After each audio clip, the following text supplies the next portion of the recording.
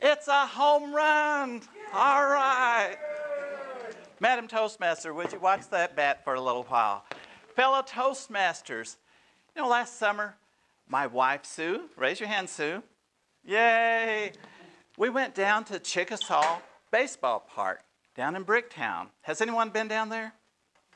All right. Is that a lot of fun or what? Yes. It is beautiful.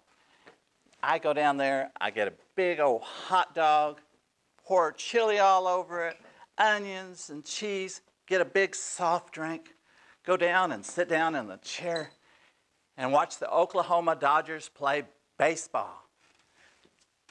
It is so much fun. I like to see our pitchers rear back.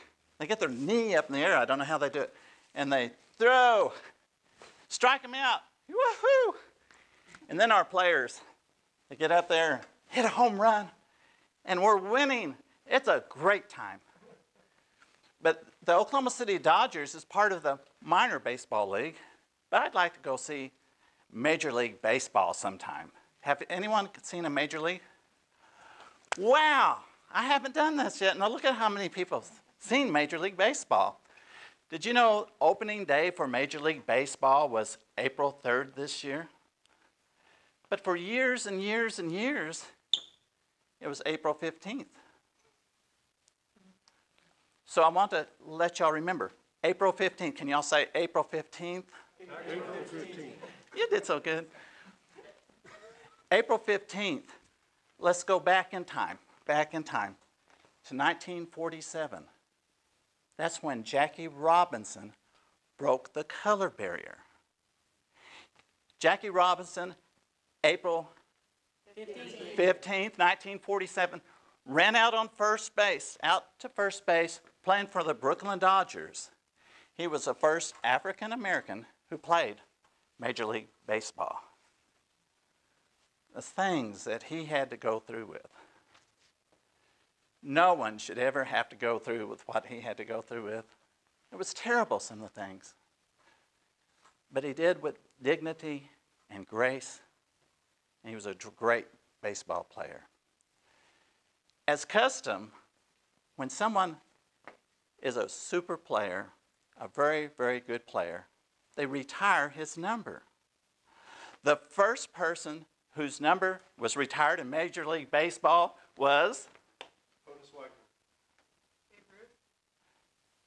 Luke Eric, number 4. Number 4 for the New York Yankees. But the person whose number was retired from all clubs was Jackie Robinson, number 42. In 1997, Bud Selig, the commissioner of baseball, said, we're retiring number 42 in honor of Jackie Robinson, not from one club, but from all clubs. That's what kind of person, what kind of player he was, in honor of Jackie Robinson. That was 1997. In 2004, they decided to make April 15th. Y'all are falling down, guys. April 15th, Jackie Robinson's Day, to celebrate Jackie Robinson. And so all over the United States in Major League Baseballs on April 15th, they celebrate Jackie Robinson's Day. And if you had been watching TV this last April 15th, you would have seen the players go out on the field wearing number 42 for one day in honor of Jackie Robinson. He was a great man, a great player. But he couldn't have done this by himself. No, he had help. The general manager of the Brooklyn Dodgers back in 1946 was a good Christian man.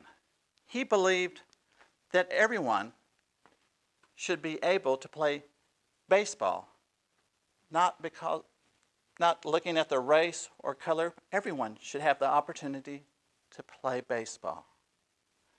And so he had a stack of resumes on his desk. And went up through each one very, very, meticulously looking at each one.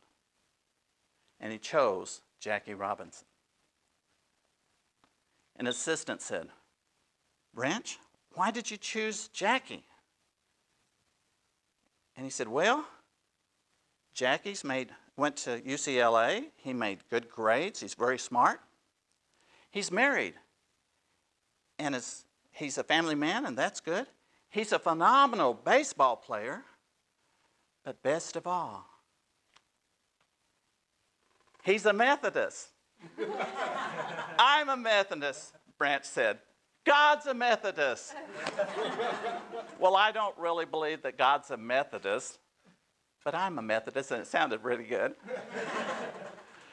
So Branch brings Jackie into his office and says, Jackie, what are you going to do when people say racial slurs? They're going to curse you. They're going to clean up their shoes and hurt you. They're going to pitch at you and hit you with balls.